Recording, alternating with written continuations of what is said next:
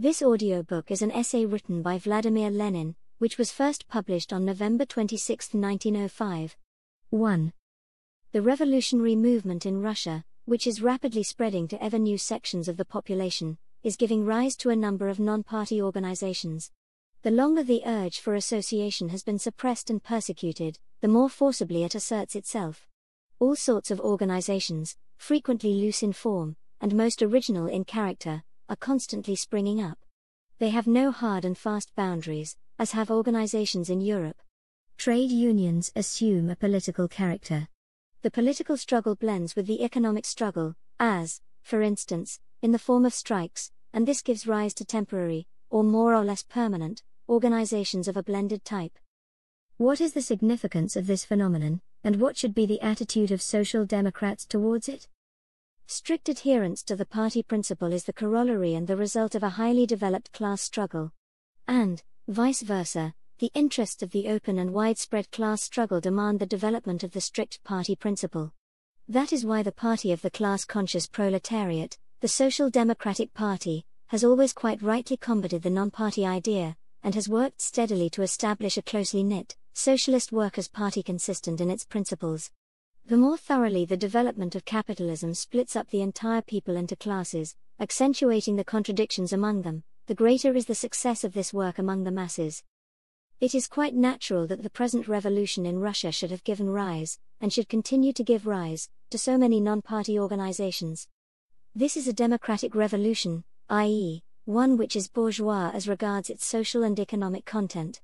This revolution is overthrowing the autocratic semi-feudal system, extricating the bourgeois system from it, and thereby putting into effect the demands of all the classes of bourgeois society, in this sense being a revolution of the whole people. This, of course, does not mean that our revolution is not a class revolution, certainly not. But it is directed against classes and castes which have become, or are becoming obsolete from the point of view of bourgeois society, which are alien to that society and hinder its development.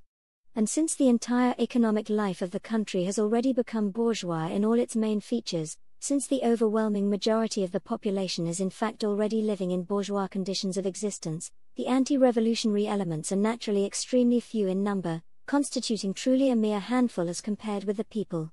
Hence the class nature of the bourgeois revolution inevitably reveals itself in the popular, at first glance non-class, nature of the struggle of all classes of a bourgeois society against autocracy and feudalism.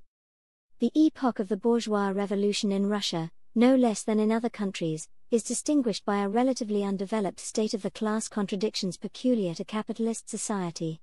True, in Russia capitalism is more highly developed at the present time than it was in Germany in 1848, to say nothing of France in 1789. But there is no doubt about the fact that in Russia purely capitalist antagonisms are very much overshadowed by the antagonisms between culture and Asiatic barbarism, Europeanism and Tartarism, capitalism and feudalism. In other words, the demands that are being put first today are those the satisfaction of which will develop capitalism, cleanse it of the slag of feudalism and improve the conditions of life and struggle both for the proletariat and for the bourgeoisie. Indeed, if we examine the demands, instructions and dolences, which are now being drawn up in infinite numbers in every factory, office, regiment, police unit, parish, educational institution, etc., all over Russia, we shall easily see that the overwhelming majority of them contain purely cultural demands, if we may call them so. What I mean is that actually they are not specifically class demands, but demands for elementary rights, demands which will not destroy capitalism but, on the contrary, bring it within the framework of Europeanism, and free it of barbarism, savagery, corruption and other Russian survivals of serfdom. In essence, even the proletarian demands are limited, in most cases, to reforms of the sort that are fully realizable within the framework of capitalism. What the Russian proletariat is demanding now and immediately is not something that will undermine capitalism, but something that will cleanse it, something that will accelerate and intensify its development. Naturally, as a result of the special position which the proletariat occupies in capitalist society, the striving of the workers towards socialism, and their alliance with the Socialist Party assert themselves with elemental force at the very earliest stages of the movement. But purely socialist demands are still a matter of the future. The immediate demands of the day are the democratic demands of the workers in the political sphere, and economic demands within the framework of capitalism in the economic sphere. Even the proletariat is making the revolution, as it were, within the limits of the minimum program and not of the maximum program. As for the peasantry, the vast and numerically overwhelming mass of the population, this goes without saying. Its maximum program, its ultimate aims, do not go beyond the bounds of capitalism, which would grow more extensively and luxuriantly if all the land were transferred to the whole of the peasantry and the whole of the people. Today the peasant revolution is a bourgeois revolution, however much these words may jar on the sentimental ears of the sentimental knights of our petty bourgeois socialism. The character of the revolution now in progress, as outlined above, quite naturally gives rise to non-party organizations. The whole movement, therefore, on the surface inevitably acquires a non-party stamp, a non-party appearance, but only on the surface, of course. The urge for a human, civilized life, the urge to organize in defense of human dignity, for one's rights as man and citizen, takes hold of everyone, unites all classes, vastly outgrows all party bounds and shakes up people who as yet are very very far from being able to rise to party allegiance. The vital need of immediate, elementary, essential rights and reforms puts off, as it were, all thought and consideration of anything further. Preoccupation with the struggle in progress, a preoccupation that is quite necessary and legitimate, for without its success in the struggle would be impossible, causes people to idealize these immediate, elementary aims, to depict them in rosy colors and sometimes even to clothe them in fantastic garb. Simple democracy, ordinary bourgeois democracy, is taken as socialism and registered as such. Everything seems to be non-party, everything seems to fuse into a single movement for liberation, actually, a movement liberating the whole of bourgeois society. Everything acquires a very faint tint of socialism, owing above all to the leading part played by the socialist proletariat in the democratic struggle. In these circumstances, the idea of non-partisanship cannot but gain certain temporary successes. The slogan of non-partisanship cannot but become a fashionable slogan, for fashion drags helplessly at the tail of life, and it is the non-party organization that appears to be the most common phenomenon on the surface of political life: non-party democratism, non-party strikeism, non-party revolutionism. The question now arises, what should be the attitude of the adherents and representatives of the various classes towards this fact of non-party organization, towards this idea of non-partisanship? Should, that is, not in the subjective sense, but objectively, i.e., not in the sense of what view to take of it, but in the sense of what attitude is inevitably taking shape under the influence of the respective interests and viewpoints of the various classes. 2. As we have already shown, the non-party principle is the product, or, if you will, the expression, of the bourgeois character of our revolution. The bourgeoisie cannot help inclining towards the non-party principle, for the absence of parties among those who are fighting for the liberation of bourgeois society implies that no fresh struggle will arise against this bourgeois society itself. Those who carry on a non-party struggle for liberty are not aware of the bourgeois nature of liberty, or they sanctify the bourgeois system, or else they put oil the struggle against it, its perfecting, to the Greek kalends. And, conversely, those who consciously or unconsciously stand for the bourgeois system cannot help feeling attracted by the idea of non-partisanship. In a society based upon class divisions, the struggle between the hostile classes is bound, at a certain stage of its development, to become a political struggle. The most purposeful, most comprehensive and specific expression of the political struggle of classes is the struggle of parties. The non-party principle means indifference to the struggle of parties. But this indifference is not equivalent to neutrality, to abstention from the struggle, for in the class struggle there can be no neutrals. In capitalist society, it is impossible to abstain from taking part in the exchange of commodities or labor power. And exchange inevitably gives rise to economic and then to political struggle. Hence, in practice, indifference to the struggle does not at all mean standing aloof from the struggle, abstaining from it, or being neutral. Indifference is tacit support of the strong, of those who rule. In Russia, those who were indifferent towards the autocracy prior to its fall during the October Revolution tacitly supported the autocracy. In present-day Europe, those who are indifferent towards the rule of the bourgeoisie tacitly support the bourgeoisie. Those who are indifferent towards the idea that the struggle for liberty is of a bourgeois nature tacitly support the domination of the bourgeoisie in this struggle, in the free Russia now in the making. Political unconcern is political satiety. A well-fed man is unconcerned with, indifferent to, a crust of bread. A hungry man, however, will always take a partisan stand on the question of a crust of bread. A person's unconcern and indifference with regard to a crust of bread does not mean that he does not need bread, but that he is always sure of his bread, that he is never in want of bread, and that he has firmly attached himself to the party of the well-fed. The non-party principle in bourgeois society is merely a hypocritical, disguised, passive expression of adherence to the party of the well-fed, of the rulers, of the exploiters. The non-party idea is a bourgeois idea. The party idea is a socialist idea. This thesis, in general and as a whole, is applicable to all bourgeois society. One must, of course, be able to adapt this general truth to particular questions and particular cases, but to forget this truth at a time when the whole of bourgeois society is rising in revolt against feudalism and autocracy means in practice completely to renounce socialist criticism of bourgeois society. The Russian Revolution, despite the fact that it is still in the early stages of its development, has already provided no little material to confirm the general considerations here outlined.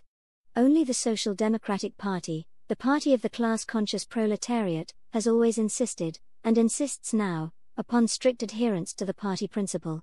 Our liberals, who voice the views of the bourgeoisie, cannot bear the socialist party principle and will not hear of class struggle.